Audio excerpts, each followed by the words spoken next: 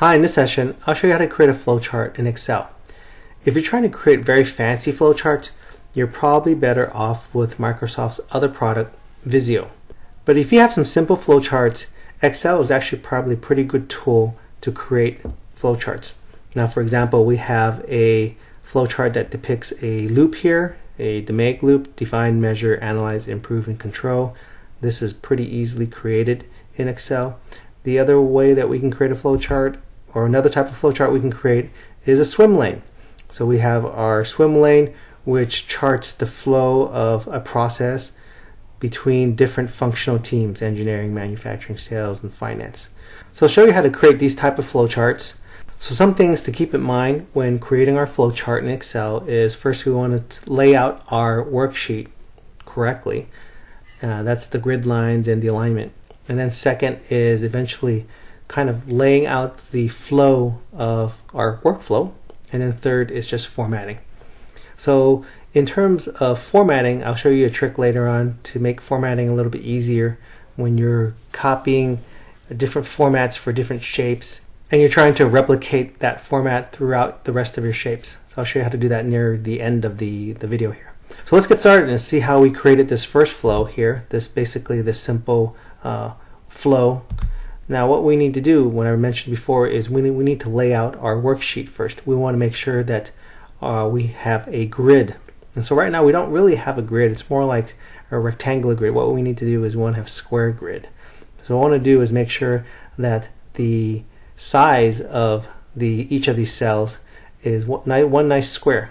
And so we're going to make the size of the column the same as the rows. So what we want to do is select the whole worksheet and just click on that icon down there. Right click any of the columns and go into column width and then change the column width to 2.14. And click OK, and what we now have is a nice square grid here. The second thing we want to do is change the alignment. So we're in the page layout ribbon. Go to the arrange group and click under the align icon and make sure we have snap to grid and snap to shape selected. You can see now it's selected. If I select that, it unselects it. So I'm going to go ahead and select it again. Now the difference, and also select snap to shape.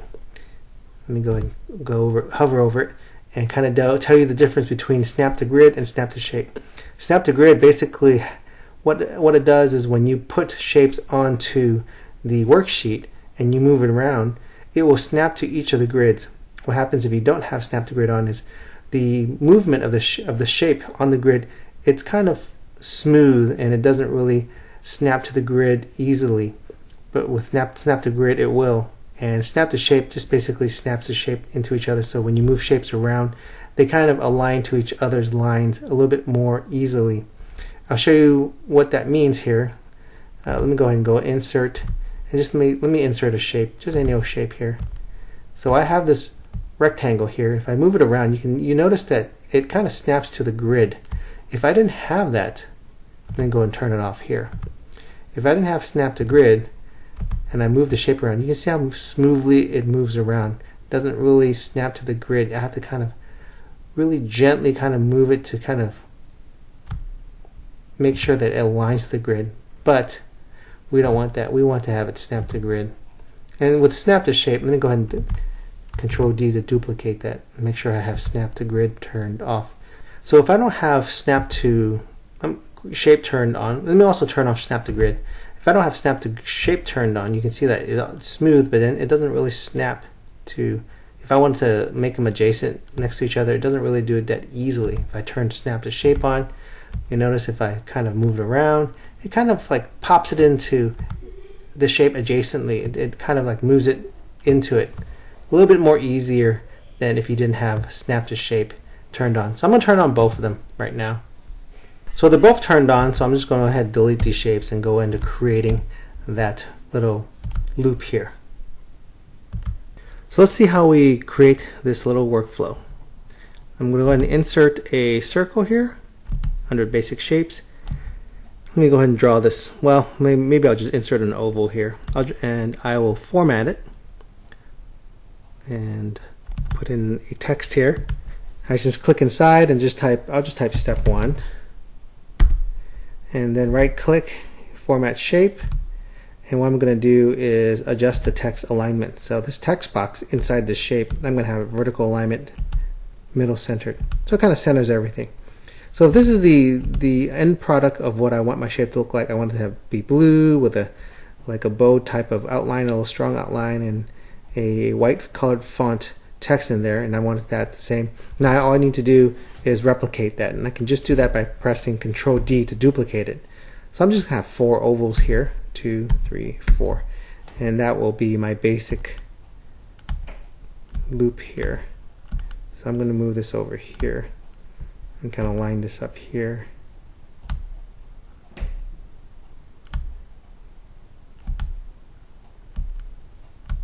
Alright, so the second thing I want to do now is I want to create that impression of a flow, and that's going to be done with arrows. So I'm going to insert some lines. I'm going to insert curvy lines, this curved arrow line.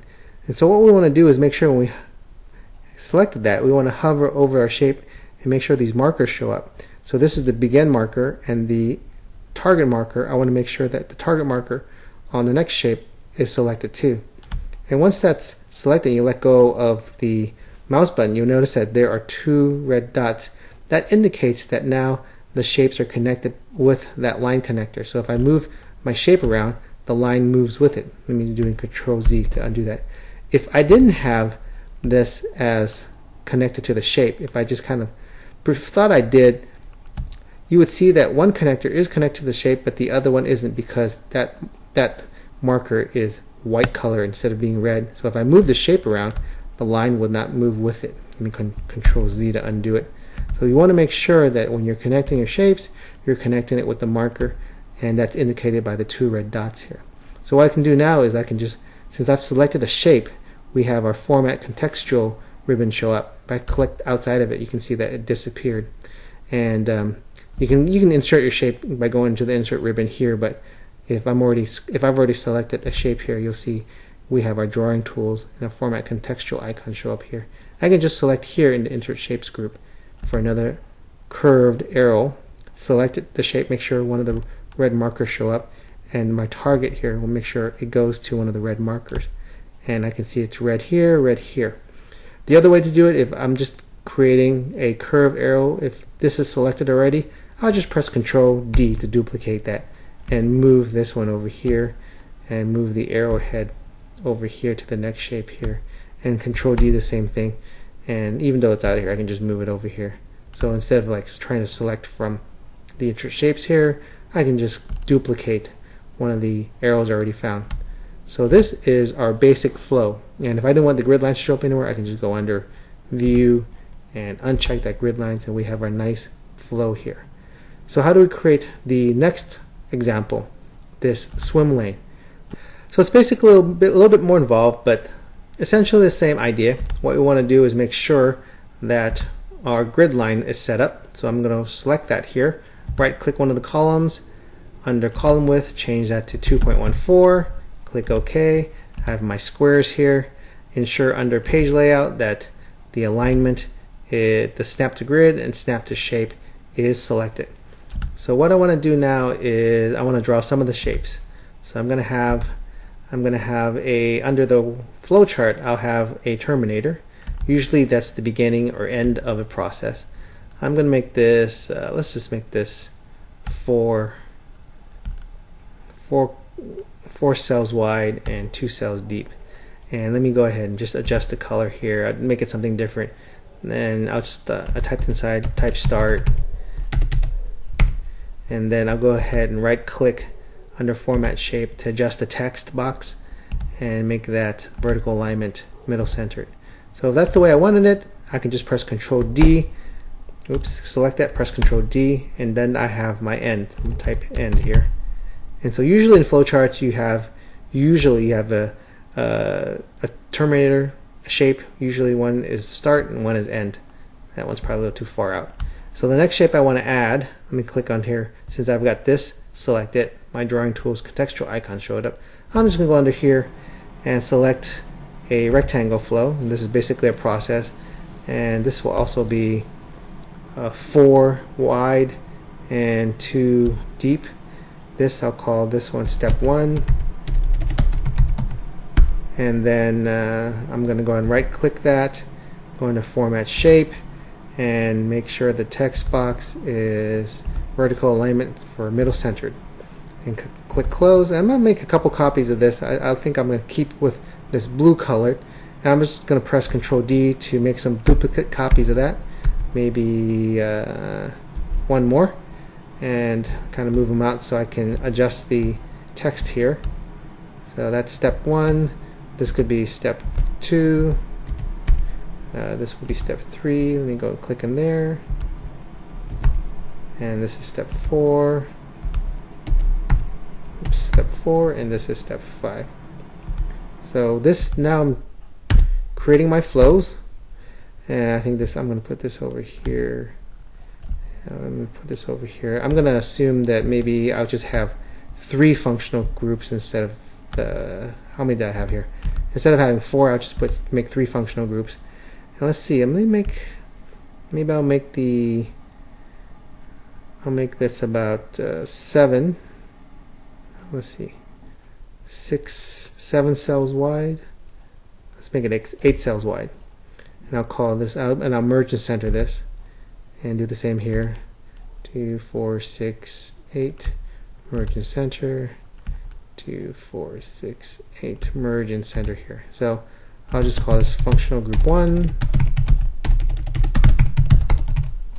functional 1, and then just copy that, paste here, Control C to copy, Control V to paste, and now just change this to 2. Now change this to 2. Alright, so now I have the beginnings of the swim lane. What I want to do is create these borders now. So I'm going to select this set of columns, and under the font group for the borders, I'm going to select the outside border. So it's going to create a border.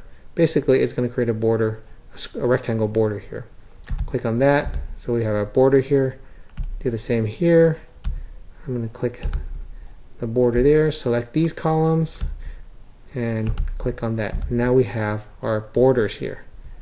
So now I can just kind of adjust my flows. So let's pretend that step 1 and step 2 belongs to function 1, and then step 3 belongs to function 2. Step 3 and 4 belong to function 2. Let me go ahead and click that. And step 5 belongs to function, function 3 here. Step 5 belongs to function 3, and also the end belongs to function 3. Let me move this down here.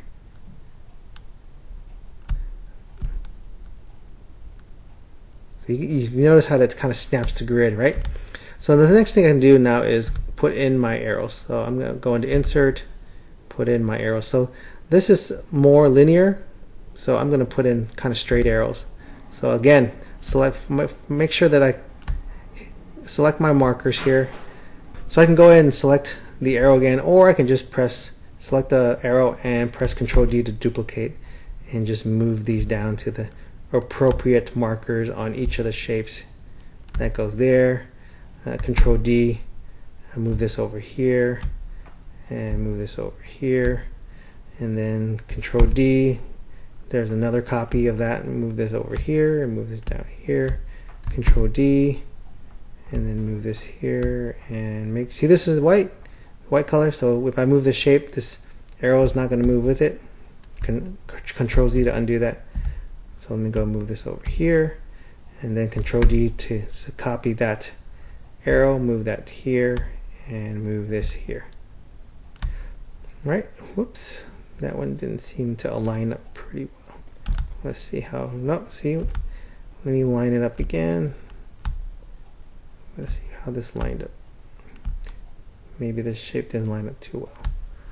Or this particular shape is not there.